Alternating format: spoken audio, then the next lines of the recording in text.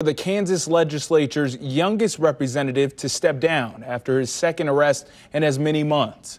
21-year-old state representative Aaron Coleman has been arrested for allegedly driving under the influence.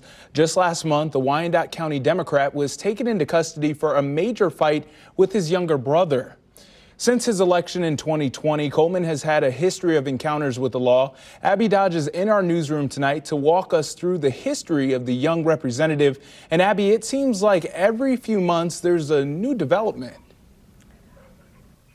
Well, Greg, I mean, the 19-year-old won his seat barely back in 2020. He's admitted to things like revenge porn and bullying. Members of his party have called for his dismissal since he got the job.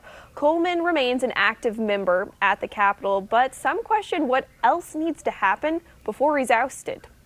Police arrested State Rep Aaron Coleman for suspicion of driving under the influence on Saturday at 1 in the morning. He posted the $250 bond that afternoon. It's just the latest in a string of arrests and complaints that have some lawmakers say he's unfit for office. Kansas Governor Laura Kelly doubled down on that sentiment tonight, adding, his continued presence in the legislature is a disservice to his constituents. He should resign immediately and seek the treatment that he needs. If he does not resign, the legislature should use its process to remove him from office. Representative Rhee Shue from Johnson County says this isn't getting better. His district deserves better. She was referencing a long list of past allegations. Most recently, Coleman was arrested for domestic battery. The affidavit says Coleman pushed, hit, and spit on his 18-year-old brother, causing a fight. The argument stemmed from his brother saying he was going to get baptized. He also is banned from the Kansas Department of Labor offices for disruptive behavior.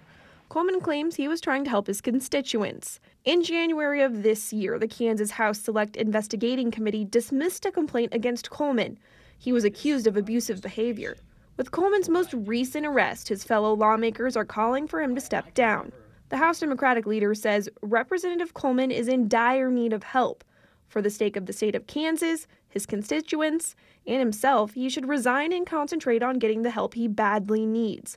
The stress of the legislature is not a healthy environment for someone in this mental state.